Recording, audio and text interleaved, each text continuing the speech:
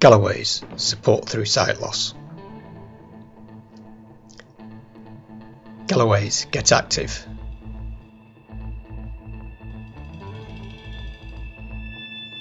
Welcome to the Get Active. Today I'd like to welcome Mike and Adam from Lancashire Wildlife Trust. They're here to talk to us about their My Place. I always want to say My Space, but it's My Place, isn't it? So over to we're more relevant than MySpace, and they can tell us a bit more about it. Well, thanks for the invite, James, and hello everybody. Thanks for coming along. Am I on mute there? No, I can hear you, Mike. Cool. So I'm just are you guys all normally part of James's walk-in group? Just trying to get a bit of a kind of background to a number of those, obviously pre-COVID. So yeah, obviously myself and James have chatted quite a lot. He has the massive misfortune to be my neighbour, and we've got a situation where if we've got tents in our garden, we don't look at each other strange because we've both got a similar passion, I think, for the natural world. Obviously, for the Wildlife Trust, for us, we've got 50 wildlife sites throughout kind of Lancashire, North Merseyside, Greater Manchester. Some of them are quite large, but most of them are tiny little pockets of wilderness tucked away on our doorsteps that we don't really know about. But for years and years and years, we've known, but personally and as an organisation, the real benefit that the natural world can have on your kind of well-being and how you feel and improved mental health. And what happened excitingly 5 years ago was the NHS also kind of started to realise that, and there's been a massive body of evidence now to kind of back up what I've been saying about how nature can boost your well-being. And 5 years ago, we went into partnership with Lancashire and South Cumbria Foundation Trust, NHS, and it's been a really great journey. I mean, we've got sessions all across the region. I think we've got 14 hub sites across Lancashire. Most of our kind of we call it kind of green wellbeing, or sometimes referred to as ecotherapy. But so our green wellbeing offer is really for those who could be struggling with poor well-being, with being anxious, with being isolated, or just struggling to, social anxiety, struggling to get out of the house. Usually in the old world, would have been out and about at some of our reserves, doing activities which link into the 5 ways to wellbeing, which Adam's going to talk about in a little while. But obviously, post-COVID, we've moved our offer online. So for the last while, we've been doing similar to this. We've been doing online sessions via Zoom, but still connected with people in their homes and using the natural world to help people's well-being. So if I just hand over to, I'm not too sure if you all know about the 5 ways, so I'll just hand over to Adam. He can run through those with you. And as I say, all our activities link into these 5 ways, and I'll explain more about that later on. But I'll just hand over to Adam just now. Right, afternoon everybody. Nice to meet you. My name's Adam, and my hub, those sites that Mike mentioned, my hub is over in Bolton, Greater Manchester. So yeah, the kind of the 5 ways that we've just mentioned are based on a report that came out by the New Economics Foundation a number of years ago. It's all evidence-based as well. So this is kind of gathering data about what helps improve our well-being, kind of physical and mental well-being. And they're based on 5 key concepts, basically. Those concepts being connecting, being active, taking notice, giving, and learning. And if you can incorporate those 5 aspects into your lives on a daily and weekly basis, it's shown that it's meant to kind of it helps improve your mental well-being, over time, and quite quickly as well. So it's a really easy kind of concept, isn't it? 5 ways. If you can think about 5 things you can do on a regular basis, it's a really good system, and that's what we hang our sessions on, is those 5 ways. If we can do those 5 things in our sessions using our own little our methods, then it shows improvement in well-being. Just to give you some quick examples of how you can do these 5 things.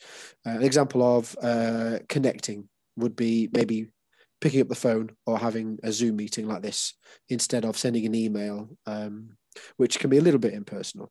So that's a nice, easy way of doing something, connecting on a different way with somebody.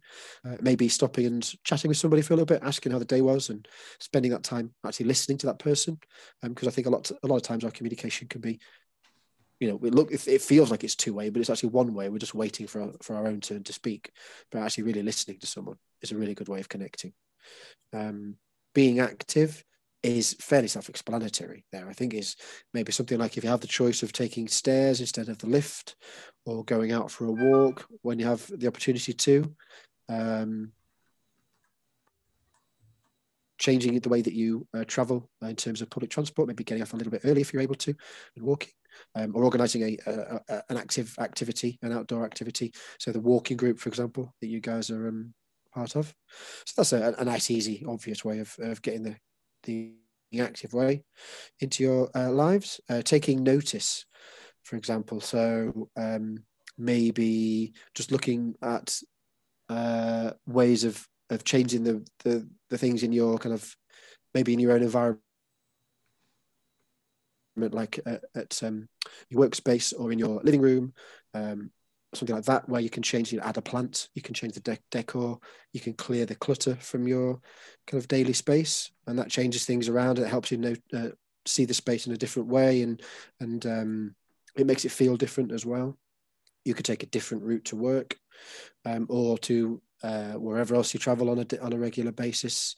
Or if you fancy having lunch in a different spot, you can go to a new spot for lunch, something like that. Giving, I think, is also fairly self-explanatory. So it's just maybe kind of giving your time to a friend, family, a group like this, and contributing in that way is quite helpful as well. And then finally, learning. So I think that's also fairly obvious as well. So maybe doing something like puzzles, or a bit more reading, maybe chatting to colleagues about something they're working with, or friends that, finding out if they're getting into a new hobby or new activity, and maybe looking at learning a bit about that, or signing up for a class or something like that. So those are really simple ways of getting the 5 ways to wellbeing into as to where we're at. Real thanks, Adam. I think I've frozen a little bit there. My connection's not so good, so I hope you caught that. No, that's great. Thanks, mate. Yeah, so the basics of that report actually said that if you practice these every day, and it's being mindful and being aware that you're actually undertaking them rather than just doing them, it actually will add 7.5 years to your life expectancy. So it's well worth doing it. So linking in what Adam's just said, our main themes that we do on a session, as I say, sessions are really small, friendly groups. So it's inclusive to everybody. Everybody's welcome. So again, we can discuss later on about ways to get involved.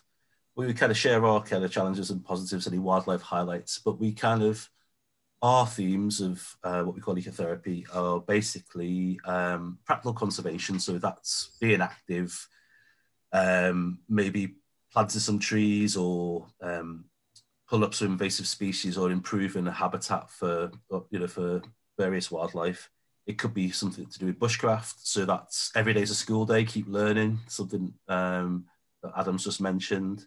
Nature walks is one of our themes. Again, very similar to what James is doing with you guys already, being active. We do quite a lot of growing projects. So some of our sites are based at community allotments and various other things. And again, growing produce, not only to use for ourselves, but we give to other people.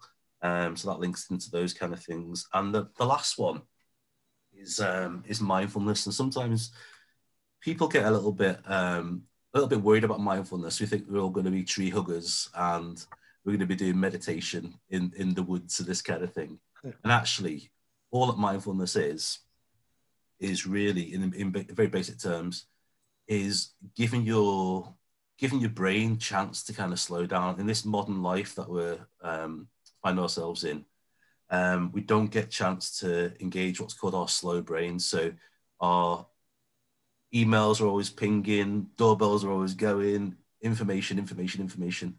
And our brains are designed, although in the past it was a fight or flight thing, that we're able to multitask, we're able to escape from danger. It's a real benefit to humans as a race. But actually, in this day and age, there's too much information going in there. So there's actually ways to practice kind of slowing down, taking notice, and being in the moment. So that's really what we do with our kind of 5 themes that link into the 5 ways. It's all about 5s that link into the 5 ways of wellbeing, and that's whether we be on Zoom sessions or whether we be out and about. So what I was going to lead on with just now, if possible, is if Adam's struggling a little bit with his internet, I'm just going to try and share an audio. And I don't know how, obviously, if you guys are all out and about with James previously, hopefully you'll have some favourable attitudes towards nature. But what I want to do is just spend one moment. If we can just imagine we've got through the cold, wet winter. We're entering spring, and when we take notice, it's to try and engage with all of our senses. I love the smell after rain showers, and just imagine you're going into a beautiful woodland, and I'm just going to play an audio file, and if we just spend 1 minute listening to this, hopefully you'll be able to hear it. Okay, just bear with me. I'm not the most technical minded of these.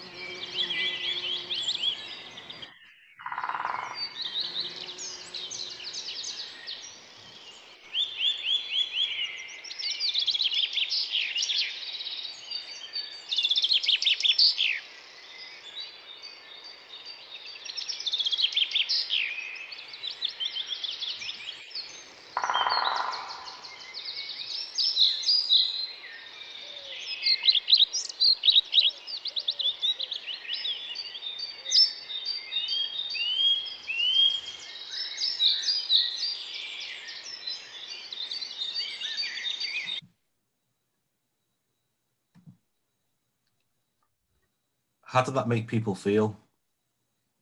Relaxed. I felt my shoulders go down, even though I'm sitting in front of a computer. And this is why it's hard to describe the benefit nature has, but being there, it really does lend itself to kind of relaxing and being in the moment. And it's something to practice, as I say. I did that recently on a session with a group, and they could almost smell like the pine needles. The one person said, I can smell pine needles. And that was just off the sound that was triggering that response. And as I say, whether it be the frost on your face or when the kind of the warm rays of sunshine coming through, but it's just trying to take that time out to stop that busy brain of what's going on, what's going to be happening in your life just now, what's for tea, what's this, what's that, let's sort that out. And it's just giving yourself that headspace just to kind of, as I say, if you imagine the brain's like a muscle, and it's just a matter of giving that muscle a rest as you would any other muscle, and kind of be in that moment. So yeah, I'm glad you like that. So what we're going to do next is we haven't got an activity as such. I'm just going to kind of talk about some of the things we could get involved with in the future if you wanted to get involved, or we could maybe do some other sessions down the line. As I say, recently we've been doing some bushcraft online, making some kind of doing some willow weaving. We've done bird feeders. I know James has got a bird feeder in his garden, and it's been a challenge for us to move from being in a nature reserve setting to then trying to think what you can do at home with what you can find in the recycling box and what you can do. But this time of year, some of my personal highlights I'd like to speak about is the first one is to listen out at the moment for your tawny owls.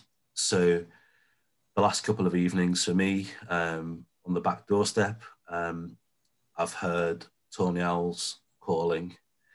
They're the only owls that do the typical twit to woo. And actually, that's two owls that are doing that. You've got your female, which makes the quick, the twit. It's actually a quick noise, but that's the twit theoretically. And the male calls back with the hoo-hoo. And at this stage, they're getting really vocal. They're getting their elbows out, looking for territory. And they're really early egg layers, so they can lay their eggs in March. Sometimes actually you can get chicks in March. So for me, the next couple of weeks is a real highlight for listening out for tawnies. And another thing we've done recently on sessions, which I'd like to kind of share with you, is it's a tough time, you know, kind of sometimes over the festive period, they may be isolated and a bit, you know, I don't think it helps when it starts getting colder, shortening of the days. And we started talking about another major thing that happens at this time of year, which is hibernation. And I think there's some days when it's frosty out there, we all want to kind of get under the duvet and do a little bit of hibernating. But I've just, as I say, there was a recent session where we kind of looked at sort of nature's ways of overcoming this cold weather. So a little bit of information. There's hibernation is split really into two categories. There's only actually 3 species of mammal in the UK that truly hibernate. Does anybody know what they are? Not James. Any takers? You can unmute yourselves if you want now. Nobody knows. So we've got our group of flying mammals, which are our bats. So they are the first kind of group. Then we've got hedgehogs, and then the last one is dormice. So I don't think we've got dormice too close to us. Adam might be able to. I think there's a little population in Cheshire. Is there? They're the nearest ones, are dormice they? in Cheshire, yeah. I'm not sure about Lancashire. They're not very widespread. They can't drive cars, so that stops them from spreading too much. Cheshire is the nearest place. So they're the three mammals that actually hibernate. There's 2. Go on, David. I was just laughing at that. They can't drive cars. I was just going to add, I was just waiting for myself to stop giggling. That's not used with field mice then, because I've heard of field. You know, you get that, don't you? Because them are the ones that can come into your house, aren't they? When they shouldn't be. Yeah, the dormice, they're mainly found in southern England, but they're the only ones that truly hibernate.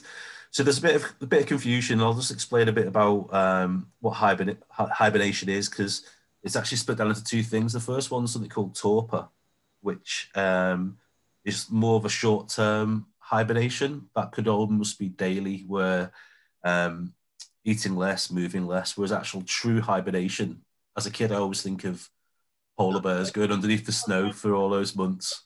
But true hibernation is actually a regulated state of hypothermia. So there are mammals. And then obviously we've got our amphibians and our reptiles that go into slow metabolism. And then the final group, which we could try and help at this stage of the year, is, so they all need our help really to try and find somewhere snug somewhere cozy to spend the winter months. Our final group is our insects. Now, I need to be careful here because Adam is the insect expert in the Michael's team, so he might completely shoot me out the water here. But if I'm true, if facts get me true, it's something called diapause, which insects undertake. So the most famous one is the queen bee. So obviously, sadly, most of the worker bees die, but the queen bumblebee is finding little cozy places to be to spend the winter.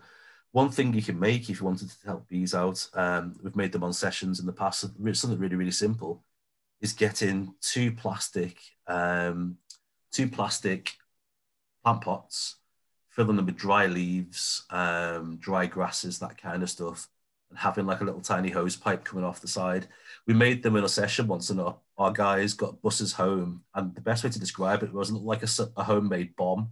So it wasn't, because it was a small like incendiary type thing with like a fuse come out the top. You bury that under the ground, and that's a safe place for them to hide. The other major insect groups that hibernate are our British butterflies. So it's really interesting, actually. Each of the butterflies cope with it in different ways. So we've got 58 species in the UK. 9 of them overwinter as eggs. 32 overwinter as caterpillars. I was actually deadheading some of the plants in the garden the other day and found caterpillars. And then 11 overwinter as pupa, and 6 overwinter as adults. So sometimes you get red admirals in the house. But so something we can help by quite easily making something in the home to help our insects is a little miniature bug hotel. So that could be something like an old Tetra Pak orange juice bottle or a milk carton with the front cut off, and we could fill that with bits of stick or garden cane, and that could be somewhere for our insects to kind of overwinter. Adam, is it true that some insects' body liquids actually freeze as a coping mechanism? Yeah, they do. Yeah, they've got a natural antifreeze in their version of what insects have as blood. Which stops the cells from, when you put something in the freezer and it's got a lot of water in it, and it just explodes because the ice actually expands when it freezes. Well, that was what would happen to an insect if it froze without this special antifreeze, and the cells would just burst. So yeah, they've got this special chemical. Brilliant. So is that just some insects or most of them, or just the ones that adapted to overwinter? Yeah. It's incredible. Yeah, nature's brilliant. I mean, every day's a school day. That's what I was just learning. So so that's something you can do quite simply. As I say, some yogurt pots, whatever you've got lying around the house, and just put those in the bottom of a bush or any kind of outdoor space. And the final one I wanted to speak to you about is something that we've been working on quite a lot recently. And this was started when one of our participants recently, who lives not so far from us, had the door removed, and because it was all wooden and rotten, and underneath the doorstep was a family of 18 newts that had come out of the pond and had decided to overwinter in their doorstep. So literally wildlife on your doorstep. So what we made on sessions there was something, it sounds really swanky, it's called a hibernaculum. It's a very posh word to say, basically, it's a hole in the ground that we fill with stones and rocks and various logs.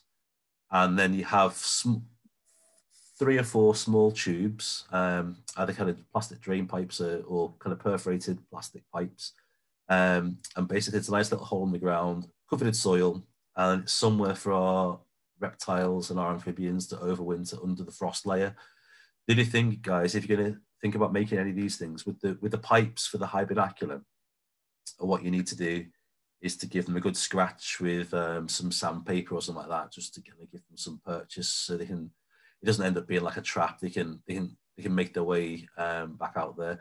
But if anything to do with the kind of hibernation activities is of interest, just let us know, and I can send James some kind of fact sheets and various things that you can distribute. So, as I say, each week we do various activities that are linked to those kind of 5 those 5 ways. So what I'll do next is I'll hand back over to Adam for a little activity, and then for the end of the session, guys, I'd just like to kind of pick your brains a little bit about how you, it's a learning experience for us as well, how you guys engage in nature and how you think we might be able to help with that. So maybe that last sort of 5 or 10 minutes, we can have a bit of a group discussion about your feelings towards the natural world and how we can help engage with it. So Adam, if I hand back over to yourself. Yeah, brilliant. Yeah, that hibernation session is one I'm going to steal very soon. I think, Mike, I've not got around to doing that one yet, but it's a really good little session by the sounds of it. So what I thought we could do is, in terms of activities that I think would be easy to get into and suitable, and hopefully get our kind of creative juices flowing, will be to think about, maybe let's see if we can do some poetry, but specifically a haiku. Has anybody heard or know what a haiku is? No. Right. Okay. So this is a quite a special, specific type of Japanese poetry. Now, this isn't. It's not like we're sat in some kind of Oxford college and we're going to be discussing really kind of rare forms of poetry. It's very, very easy to do, actually, a haiku. Essentially, it's 3 lines, and it's made up of a total of 17 syllables. So the first line is 5 syllables long. The second line is 7 syllables long, and the third line is 5 syllables long. So that's 17 syllables split up into a pattern of 5, 7, 5. And traditionally, so this is kind of, 18th, 19th century Japanese poetry. Traditionally, it will be nature themed. So they would love to write this haiku all about nature and how nature kind of inspires them to write, and things that they've noticed when they've been on nature walks or things living in their village. There's a very famous one by a Japanese poet called Basho. And it is about a pond and a frog. And it's basically, this is the pattern. An old silent pond, a frog jumps into the pond, splash, silence again. So if you notice, there's a little pattern there to that haiku. It's 5 syllables and then 7 syllables and then 5 syllables. A couple of other examples. Can you explain to me what a syllable is? I'm being thick. Yeah, syllable. So when you break up a word into the different sections. So Mike, your name is 1 syllable. Mike. My name is 2 syllables. Adam. James is a fairly long name, but James is 1 syllable. Brian, your name, Brian, is 2 syllables long. Brian. Yep. So that's it. So it's where the word is broken up into the different sounds. So laptop would be 2 syllables. Caterpillar. Yeah, caterpillar. Yeah, caterpillar. 4 syllables long. Yeah. Okay. Does that make sense? This is a challenge to get 7. Oh, the pressure. 7 syllables though. But, it doesn't have to be one word. It's it's three sentences made up of 5 syllables and then 7 syllables and then 5 syllables. Yeah. So another example, just to kind of help get the kind of the format right. This one is about butterflies. So butterflies are cool. In the big, huge green forest, they fly up so high. So the first line there, butterflies are cool, is 5 syllables. In the big, huge green forest is 7 syllables. And they fly up so high is 5 syllables. And that is what a Japanese haiku is.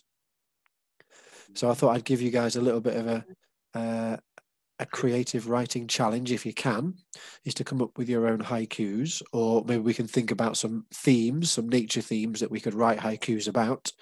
Let's say you've got a favorite animal or a favorite place to go to, or a favorite country or something like that, with, like the Amazon or African savanna or jungle or whatever.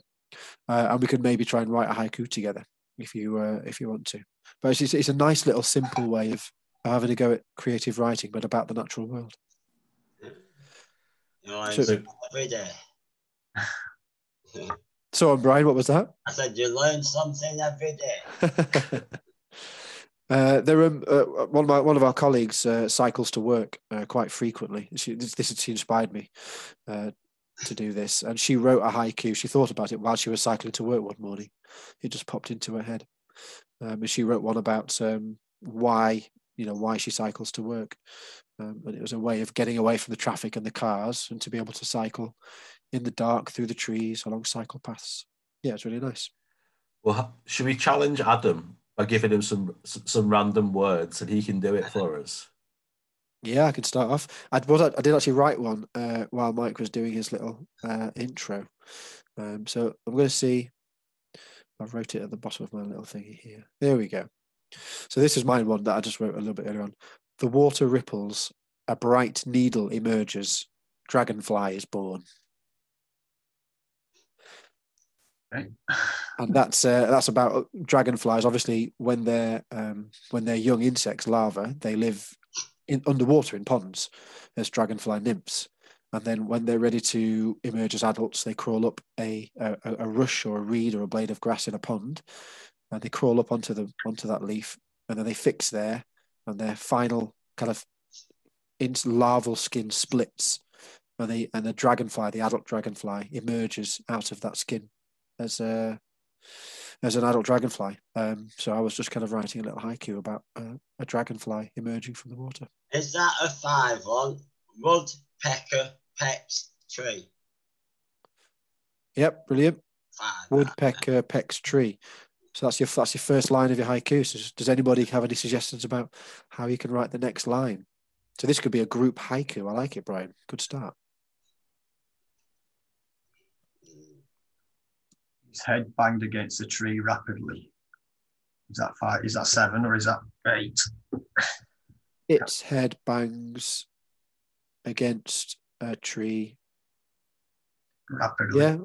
Yeah. Rapidly would be rapidly is 3, so that takes up to 10. But head bangs against tree. Rapid.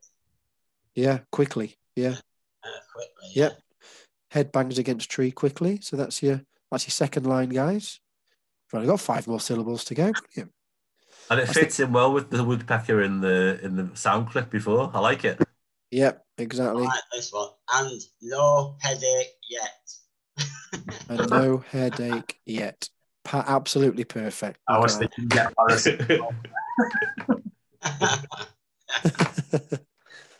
There we go, guys. I'm not sure whether you've done this before, but you have all written your first haiku. Never done it before. That's my first. I'll read that out again. So that's woodpecker pecks tree, head bangs against tree quickly, and no headache yet. Brilliant.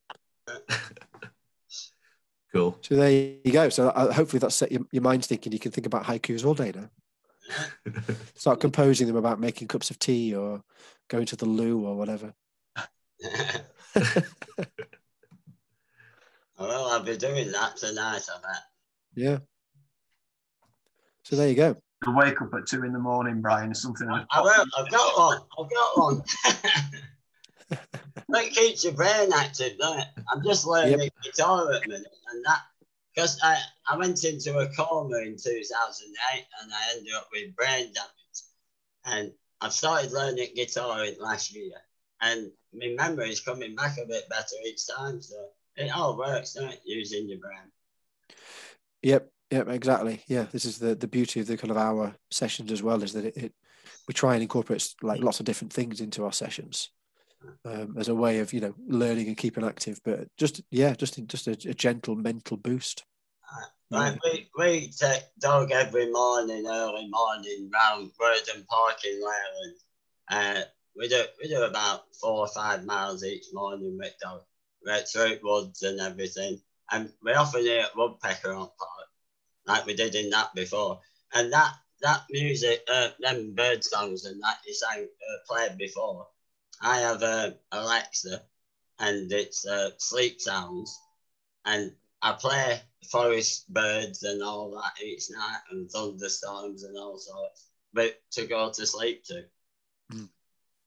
Yeah, it's lovely. It's relaxing though, because you can sort of visualize like a meadow or like say the woodland and things like that. So you kind of visualize it. So you're seeing it in your mind, but you're also, like Mike said, smelling it, and to a certain degree maybe tasting it in things as well. Oh yeah, I love going to sleep to listening to birds and stuff. There's a few YouTube channels that have that kind of thing on. If you subscribe to them, we've got lots of videos of different background sounds, like, you know, kind of a woodland cabin with the rain outside, or crackling fire in a library or something like that. Yeah, They're really nice to have as background. There's one of the videos I did back in, I think it was beginning of June.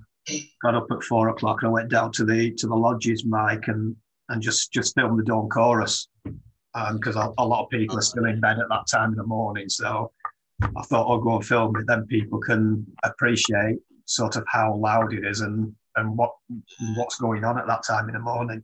I remember you playing me that one. It was brilliant. Absolutely brilliant. Yeah, so those clips that I played, there's lots of them. There's loads out there. They were just taken from Springwatch sites, actually.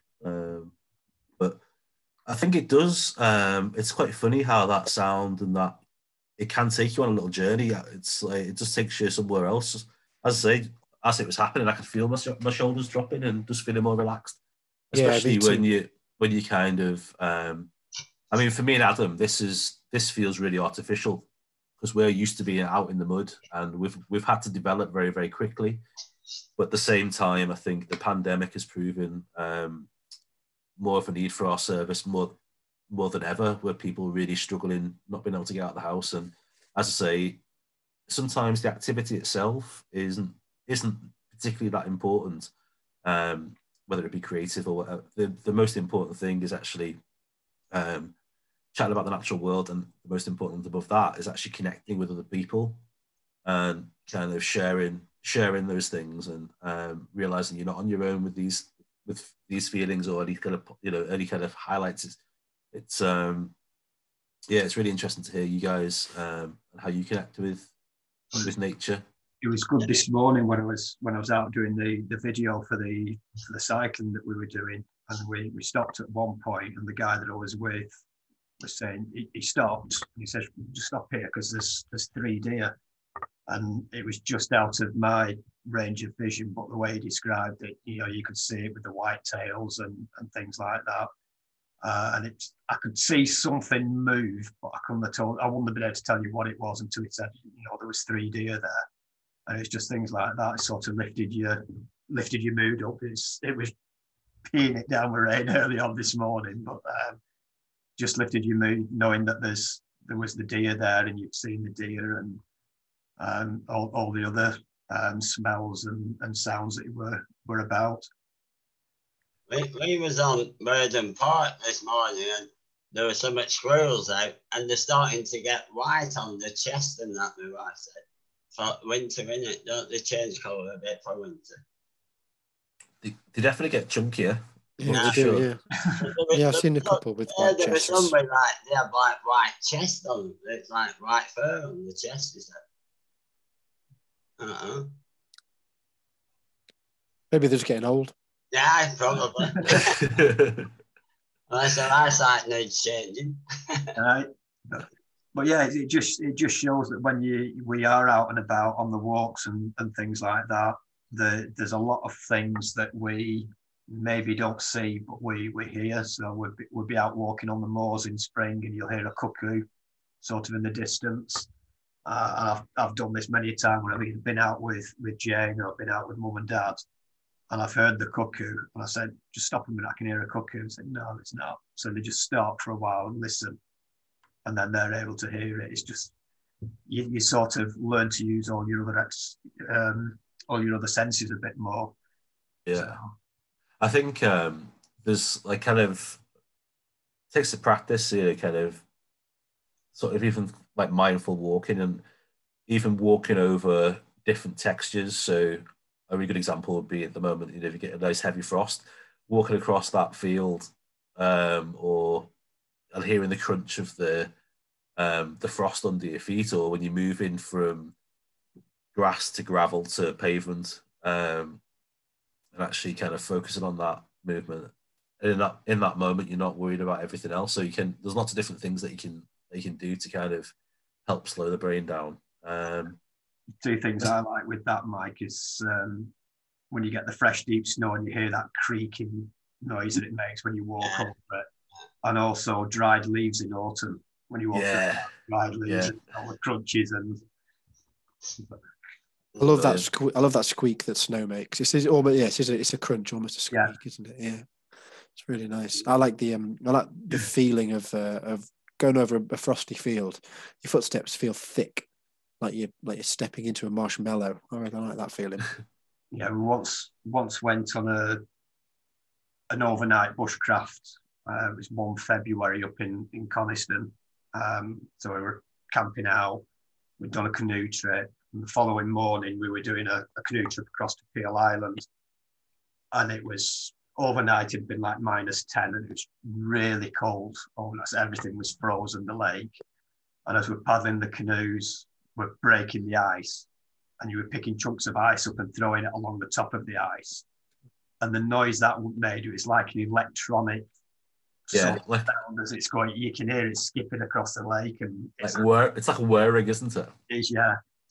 It's almost like an electronic sound than anything else. But a guy on TV the other day, I think it could have been Country Fan, I don't know what we're watching. He said, if you go to a tree in the beginning of spring and put your ear to the trunk, you can actually hear the tree growing and the water going from the bottom to the top. You can hear it. Beginning of spring. Yeah, I saw something about that.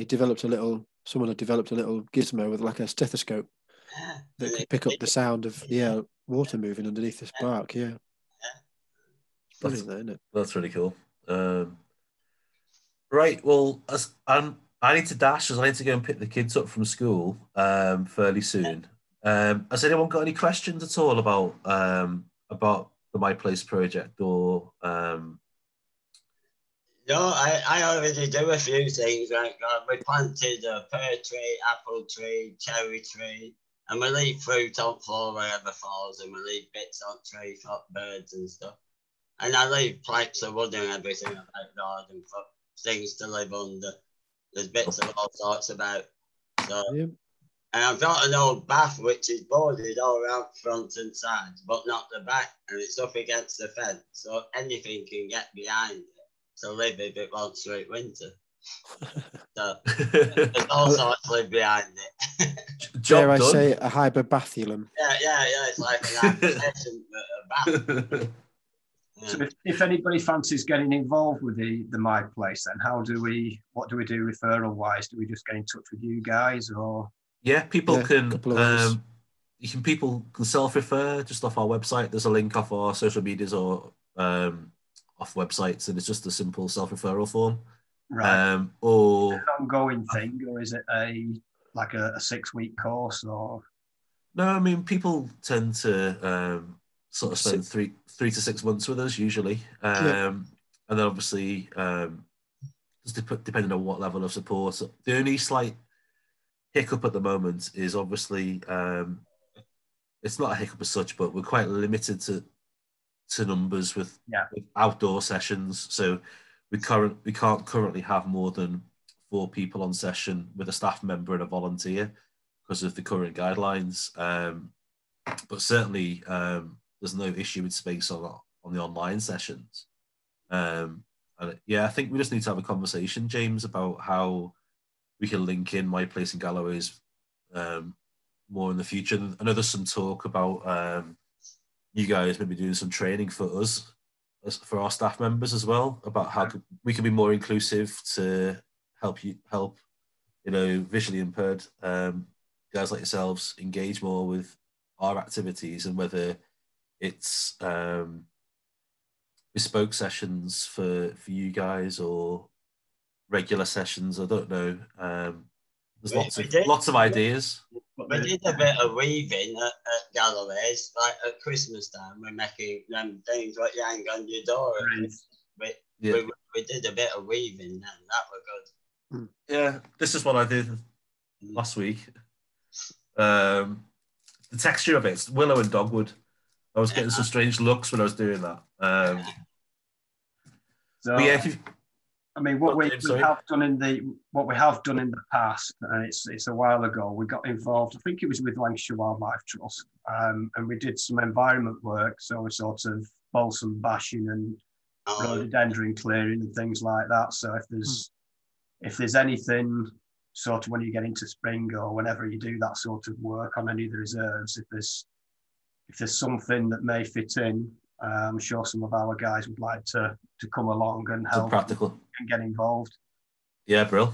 Are you guys mostly all kind of Preston, Leyland, Chorley area? We've got people from all over, but if we were coming under normal, like I say, under normal lockdown rules, not lockdown rules, under normal conditions, we have got minibus, and if people are coming from like Lancaster and Morecambe, they would either use their minibus to come down, and then would meet at a set place, or some people might come and get to Preston on the train, and then we'll pick them up at the train station. So getting place. I mean, we've been to Pleasington before. Is that one of your sites? The Walled Garden at Pleasington? No, I don't think so. No. Right, because we've done work there. We've done some work at Mere Sands. I think we've done some work there before. Yeah, I remember you used that as a walk site as well, didn't you? Yeah. So, but yeah, if there's anything that you need doing that way, then I'm sure Brilliant. I'd like to come along and have a day out and get involved. And like I say, I think Adam mentioned it in those 5 principles was giving something back. Yeah, definitely. Very good. So I think, I'll speak to you, James, and see if we can get some promotion of you guys and put some links on both of our sites and see if that will help. And yeah, definitely we'll be able to sort some practical stuff when we're allowed. We might even be able to give you a cup of tea by then. We'll just work you hard. Get the old Kelly kettle going, is it? You use that? Yeah. Oh yeah. Yeah, none of this pre-boiled nonsense now. I certainly do make my brews fresh. Yeah, definitely. Brill. Well, thanks for the invite, guys, and I hope you found it interesting. And no problem. Thanks for coming along. And like I say, maybe another time we can get you on, and we'll do maybe do some session, whether it was, I don't know, bird identification or whatever. Yeah. New sounds and things like that. That might be something that might be of interest. Yeah, that'd be cool. I'll say today was just trying to give a kind of very broad overview of what we're up to and the kind of background of the project, really. So yeah, definitely sort something out, James. Yeah. And our website is there for more information, 24/7. Just Lancashire Wildlife Trust, My Place project. So you can always have a look for more info there. There's contact information for us and that self-referral form as well. I've just noticed there was a couple of chat messages there. I think Adam's mentioned about what do robins like to eat. Denise asked, I think, before she lost her one of the things you put down is mealworms. Now, I've heard that a lot of times. When I put mealworms out at our house, it seems to be the starlings and the sparrows that go through them, and the robin ignores them. Right. Okay. There you go. I've put some mealworms on the bird table at the bottom, and I think the great tits and things like that were going for them, but the robins seem to totally ignore them and just go for the seeds. So right, okay, there you go. I'll add that to my knowledge. Thank you. But, they're fickle, these birds. So, and Mike says you tell them that the robins are Father Christmas spies. That's a good one. It's what I tell my kids. I keep it nature themed. So I say the robins spy on them to make sure they're behaving themselves. I'll have to use that one with Cara next time she comes. Okay, well, thanks a lot, guys, for coming along. And like I say, hopefully we can get you on another time, and we'll see what else we can do, and maybe work with you in the future. Well, that'd be good. Thanks. Thank you very much, guys. Nice to meet you all. Thank you very much.